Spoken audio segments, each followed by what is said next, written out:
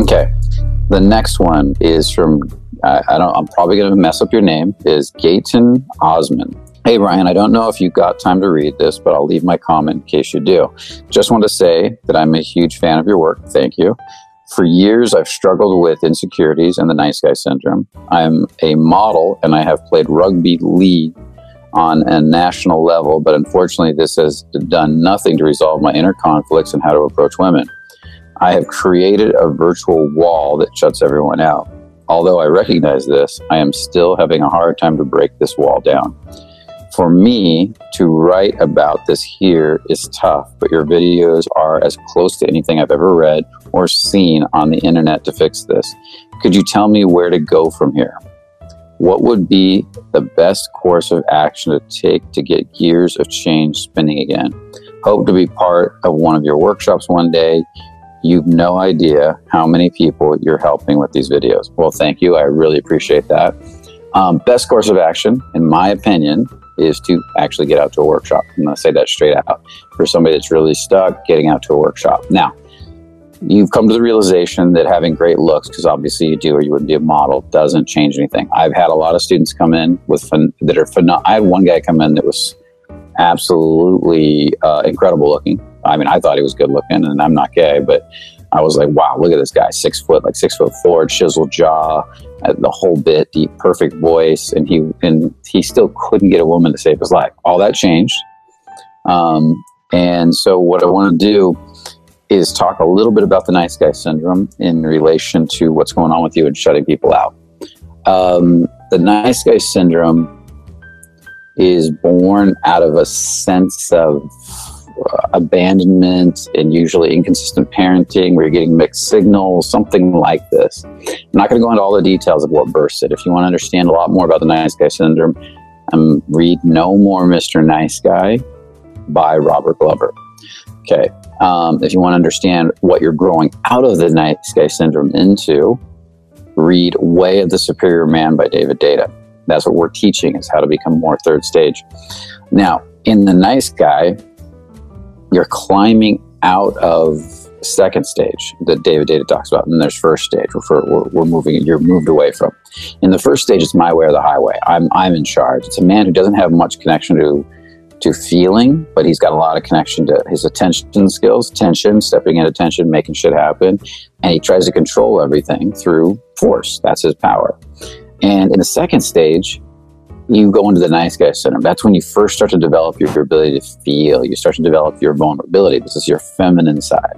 And what happens is you become hypersensitive to emotions because this is all new to men around the world, really, as we're going through this evolution. We're going from caterpillar to cocoon to butterfly, in a sense, a masculine butterfly, but a butterfly. And what happens is in the second stage, that's nice guy, that's the cocoon stage, we're a little bit of a mess. If you've ever seen a butterfly, it kind of turns into goo and then it rebuilds, or goes from caterpillar into goo and then it rebuilds. So we're a little bit of a mess. And then it rebuilds itself in the cocoon into this butterfly. So what I want to say is that you are in that second stage. It's not a bad thing because you're developing your ability to feel, and you're walling people off because of your ability to feel.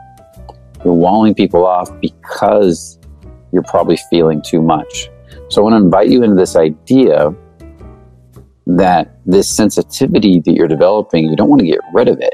You want to contrast it by bringing back your grounding, your masculine, your ability to walk into emotions and deal with them. So an example of this is that a man in the first stage is really good at walking into tension. Go take, in combat, let's say a soldier or a Navy SEAL, go take that machine gun on the hill.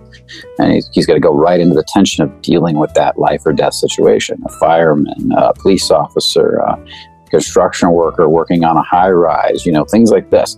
This is the masculine domain, dealing with tension. Car crash, run out there, help people. In the second stage, we are also dealing with tension, but we're dealing with the tension of vulnerability. It's a little different. We're not dealing with a life-threatening situation like a fire or a car crash or a combat or something like that, building. We're dealing with emotions. So let's say you take that same soldier who's really, maybe he's a special forces soldier, and we say, approach that beautiful girl at the bar. He might say, what? No, I'm not doing that. Why? And why would he do that? Because approaching her means he has to deal with her emotions. And she's going to poke at him and prod him and test him, and she's going to play with him. And he can't use physical force on her. He has to play in the land of emotions now. He has to step into those emotions. He has to feel her emotions. He has to listen to her emotions. He has to process her emotions. He has to, and that's fucking, you know, that's fucking hard work for a guy like that, right? That hasn't developed emotional capacity. I'm not saying this, there are plenty of people in that field that probably can do this, I'm sure. I'm just saying in general, for somebody that hasn't developed the other side. So that's hard work. That's scary shit for a lot of guys, stepping right into all those emotions, feeling the pain, the nervousness, like, what if she doesn't like me? What if she does like me? What if she challenges me in a certain way? What about all these subtle, tiny little emotions she's shooting at me? Turn on, curiosity, teasing, push-pull energy, playful. That's all going on. It's a much subtler dance. It's a very subtle dance. So what we're learning to do in the third stage is bring back the masculine from the first stage, but now using it not to just ground tension, tense situations, you know, the combat, the fire, or whatever it is, but we're now learning to use it to ground emotions, sadness, loneliness, hurt, joy, turn on, curiosity, teasing, playing, and we're learning to step into it. We're not becoming like women. This is the mistake men make in the second stage. In the second stage, we lose our groundedness to our emotions, and we become kind of needy. And it's like, oh, please love me. You know, I miss you. Come back. We can work it out. And there's this needy kind of cry because we don't know how to handle all these emotions. But when we hit that third stage, we start learning to reactivate that part of ourselves that could ground all this tension. Our ancestors that could handle all the masculine stuff that they had to deal with. But now we're using it to ground emotion. We're not becoming needy. We're stepping into it and saying stuff like, and this is literally paraphrased, I don't remember the words I used many years ago, about 10 years ago. I said to a woman, I miss you. Because we'd broken up. We'd been broken up for a while. And it was a short relationship, but I really liked her. And she'd been pulling away. And so I went up to her, and somebody told me to do this. It was the first time I did this, and it scared the shit out of me. And I said, I have to talk to you. And she was like, what, blah, blah, blah. She was running around busy, almost trying to avoid me. And I said, no, wait. I want to tell you something. It's important. And then she got it. I saw her mic, what? And she turns, looks at me. She was by her car, turns off the car, looks at me, goes, what? And she challenged me right there, right in the middle of the emotion. And I knew that was it. That was the moment that I was going to step into the tension. Now, I was scared to do this. I didn't think it was going to work. So what I said was, I miss you, or something to that effect. I can't remember the exact words. I'm moving away soon. I may never see you again. So I want to say this before I end up leaving. I miss you. I want to work it out. And if you don't feel the same way, that's fine. I can handle it. I'm a man. But if you do, I want to make sure I say this before I leave. You're beautiful. And I just sat there in the tension, and I didn't move. I didn't ask her. I didn't get needy. I didn't say, please, let's fix this. Come on, we can work it out. I just sat there. And in that, I saw her mind tick. You know, she gives that little look. She looks to see if you're going to break. And then boom, she opened up. We started talking. And we ended up talking for 45 minutes, sitting out on the sidewalk on the curb behind her car that night. And it was amazing. And that was my first experience with really stepping into and grounding emotional tension like that. And I began to realize the power of it. You're built to do this, guys. You just don't know it yet. It's the next evolution of the masculine. But first you have to go through this stage of being able to deal with emotions. Now, coming back to the first part, the nice guy is constantly, what you're doing is constantly trying to help everybody. Nice, overloading because he's taking on too much, and then running away and hiding and walling off. Never really, even when he's going forward, letting anybody in. When he's out helping everybody, he's racing too fast to let anybody in. Here, let me do this for you. Let me do that. Okay, I'll be there. He's not stopping to be present with anybody. And then when he gets overloaded, he disappears for a week, a month, whatever he takes, whatever long it takes. and he hides in his cave. Again, disconnecting from people. The connection happens when all that stops. That's the noise on top. It's a polarity. It's a dance from helping too much to pulling away, to helping too much to pulling away, to helping too much to pulling away. And you're stopping that dynamic. So for you, Osman, it's about stopping that dynamic. And I would recommend reading those books.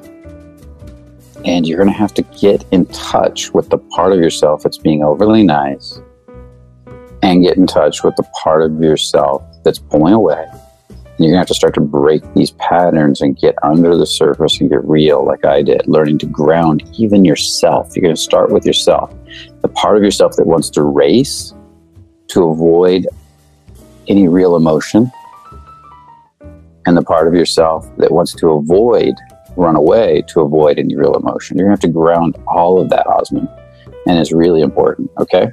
So read the book, again, No More Mr. Nice Guy, and Way of the Superior Man, and kind of look at it from this perspective. You're breaking this cycle up, and you have to get an awareness of it. I would actually journal when you're saying yes when you don't want to all the time, and start to do a practice of saying no, and literally go out to practice saying no to people.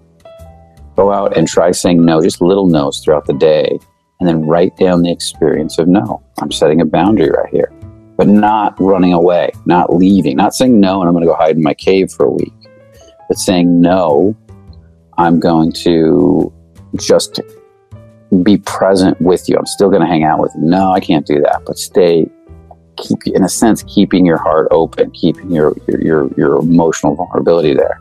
That's one. Number two, I want you to, when you do find yourself disconnecting, as quick as you can, start reconnecting.